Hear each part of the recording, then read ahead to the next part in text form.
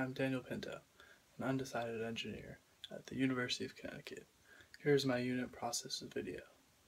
Today, we will explore my dryer, my radiator, and my refrigerator. Now you may be wondering why I'm not doing this on campus, but this is for the simple fact that I came home and I have to do this here now.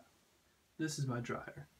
Through the process of drying, water evaporates from another substance to therefore dry it. The dryer removes water from clothes through the evaporation process. Check this out. Dry. It did its job. The rate of drying can be regulated with these knobs very easily and accessibly for people like me. During heat exchange, heat is transferred between a solid and a fluid.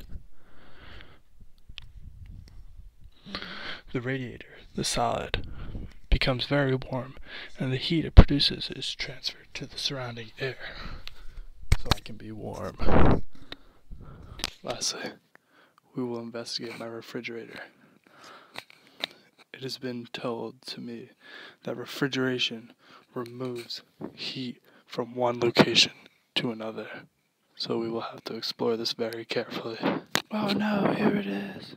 The cold temperature of the refrigerator causes heat to leave foods and drinks within to keep them cold. Sriracha. Popeyes. We cold in this piece.